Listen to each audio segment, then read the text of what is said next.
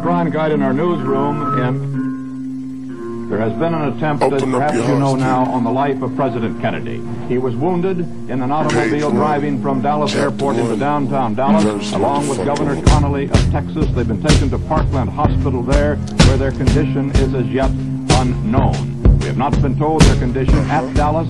In the downtown hotel room, a group has been gathered to hear President Kennedy when he's waiting his arrival. Let's switch down there now, where Eddie Barker of KRLD is on the air. As you can imagine, there are many stories that are coming in now as to the actual condition of the president. One is that he is dead.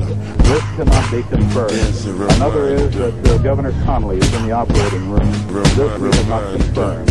The president was pushed from the scene of the attempted assassination or assassination, depending upon his condition, of course, at this hour, by bus to Parkland Hospital. And the president undoubtedly is in the emergency room at that hospital, which would be on the first floor of Parkland.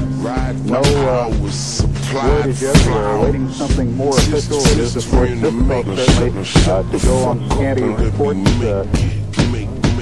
This is Walter Cronkite back at the CBS newsroom in New York. We have just been advised from Dallas that blood transfusions are being given to President Kennedy. Let us recall for you now what has transpired in this.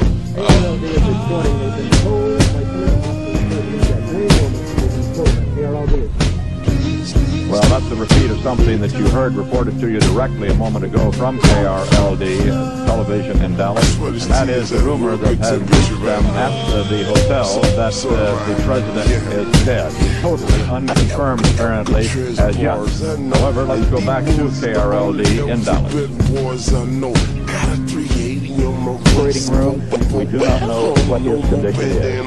But the report is that the president is dead. This is not confirmed. This is something that word just came to us a minute ago.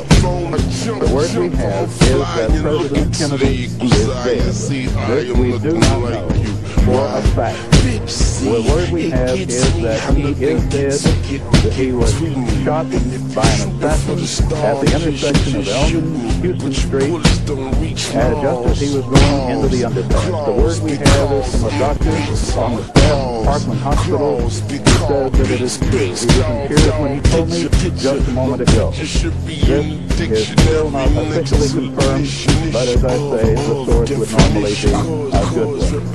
That was Eddie Barker at our affiliate KRLD in Dallas, Texas, speaking from the room where President Kennedy had been scheduled to make an address to 3 Dallas organizations, but assassin's bullets cut him down on the way to that meeting from the airport.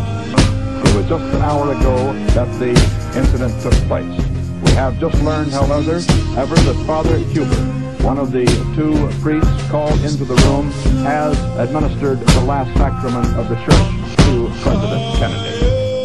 Regarding the probable assassin, the sheriff's officers have taken a young man into custody at the scene. A man 25 years old, we just have a report from our correspondent Dan Rather in Dallas that he has confirmed that President Kennedy is dead. There is still no official confirmation of this. However, it's a report from our correspondent Dan Rather in Dallas. We're now going into that Dallas luncheon the president had planned to address. Let's go back there to understand are underway. Sound like gun, switch clips with my thumb. Then I proper clip it in the pen and aim at his vision. Wayne is his vision. Vice President Lyndon Johnson has not been seen in the corridors of the Parkland Hospital. He was said to perhaps have been slightly wounded in the arm. Mrs. Lyndon Johnson says that the Vice President, though, is fine.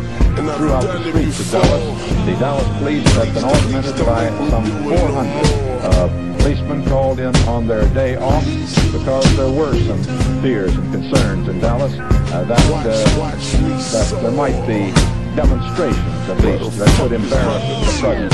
Because it was only on October the 24th that our ambassador to the United Nations, Anthony Stevenson, was assaulted in Dallas, leaving a dinner meeting there.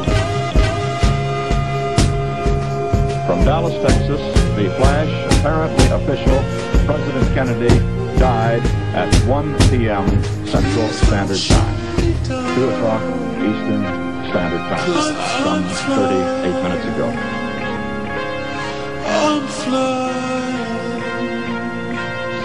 Vice President Lyndon Johnson has left the hospital in Dallas, but we do not know to where he has proceeded. Presumably, he will be taking the oath of office shortly and become the 36th President of the United States.